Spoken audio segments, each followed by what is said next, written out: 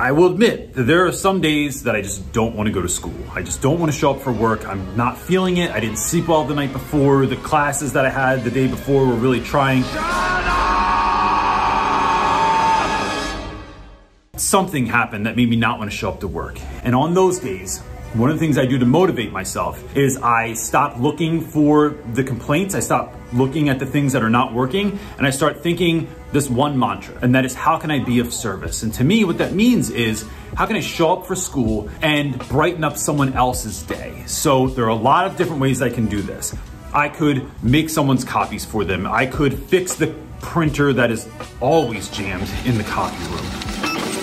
I might carry around, and I do this often, I carry around tiny little googly eyes, and then I stick them to things in the school. So like the elevator or the bathrooms. Wait, what? They come right off. They're not like defacing public property or anything like that. But I will put them around. I'll go into some of my favorite teachers' rooms, my friends, and I put googly eyes on their pictures of their family. Or I replace the pictures of their family with pictures of me that I think is funny, because what else am I gonna do with the pictures they give me from the yearbook every year? I might run out for coffee and bring back a coffee for someone, or bring a donut back for someone. The shift is not looking for the things to complain about, which are always evident, but looking for the things and places in which we can serve, in which we can shed some light on someone's day. And then the beautiful part of that is, in doing things for others, you end up helping yourself to have a better day.